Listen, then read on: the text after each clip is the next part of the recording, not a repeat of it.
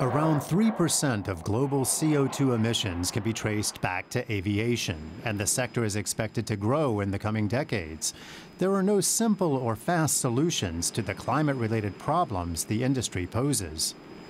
It is one significant emitter of anthropogenic greenhouse gases. It is not the biggest as a sector, but it is certainly significant, and here we need to act swift to maintain technology transition of this industry sector into a sustainable future.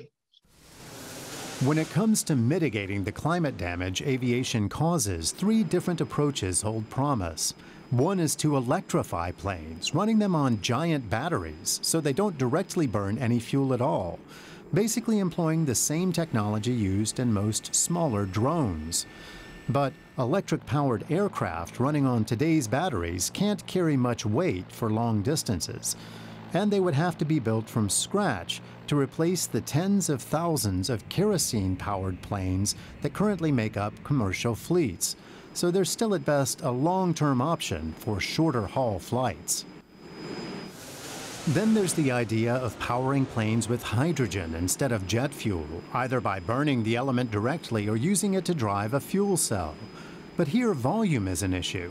To provide enough energy to power flight, the hydrogen has to be cooled and liquefied to concentrate it.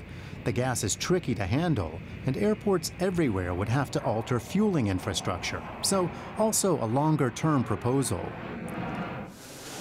Which is why most efforts in the field at the moment are aimed at creating sustainable alternatives known as drop-ins, liquid synthetic or biofuels made with carbon taken from non-fossil sources like plants or even from atmospheric CO2.